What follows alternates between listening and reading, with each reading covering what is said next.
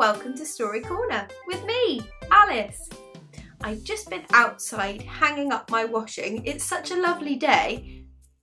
Oh, I still got the pegs on me. How many are there? 1, 2, 3. 3 pegs. Silly me. Our story is called The Bear Goes Over the Mountain. Shall we see what happens? It was a lovely sunny day, so Bear decided to go for a drive with his friend the penguin. They went over the hills until they reached a big steep mountain. They said hello to Itsy Bitsy and carried on their way. When they reached the top, guess what they saw? The other side of the mountain and all the hills beyond. So they decided to continue on. There they saw Pig, who was skiing down the mountain so fast that he beat them to the bottom. Next, they reached the river. There was a little rowboat to take them across, so they hopped on board and off they went. And they saw lots of lovely coloured fish. So many colours and so beautiful. Bear got out his telescope.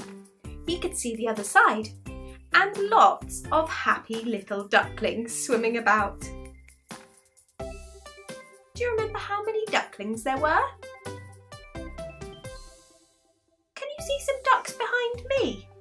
Shall we count them? 1, 2, 3, 4, 5. 5 little ducks. When they reached the other side, they got into a brand new car and carried on their journey. They went up the mountain and they saw Daisy the cow on her bicycle. Oh, she'd fallen over. But Bear very kindly drove back to pick her up and drive her to the top. When they reached the top, they looked across to the other side, and who did they see but Itsy Bitsy and Pig? They all waved to each other.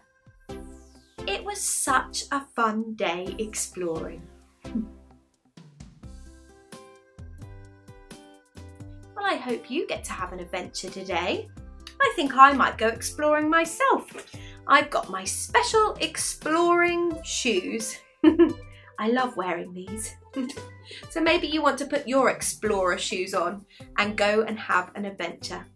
Well, thanks for joining me. Goodbye.